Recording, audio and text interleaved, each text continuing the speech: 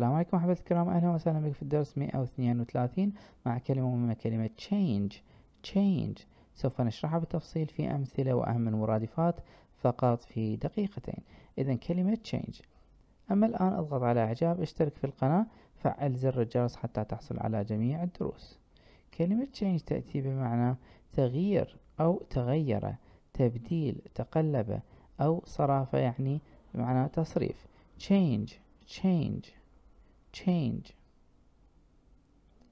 We wanted to change the world. أردنا تغيير العالم. We wanted to change the world. أردنا تغيير العالم. She decided to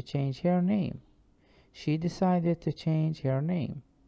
قررت تغيير اسمها. change. variation تغيير. تغيير.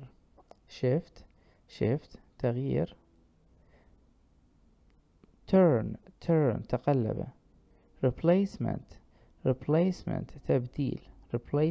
تبديل. إذن هذه أهم مرادفات كلمة change، حاول أن تحفظها جيدا. أما الآن ضع كلمة change في جملة، استخدمها في جملة واكتبها أسفل هذا الفيديو. ممتاز.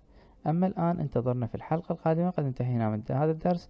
أما درسنا القادم سوف يكون على كلمة character، سوف نشرحها بالتفصيل ونأخذ أهم المرادفات والأمثلة لكلمة character. انتظرونا قريبا، إلى اللقاء.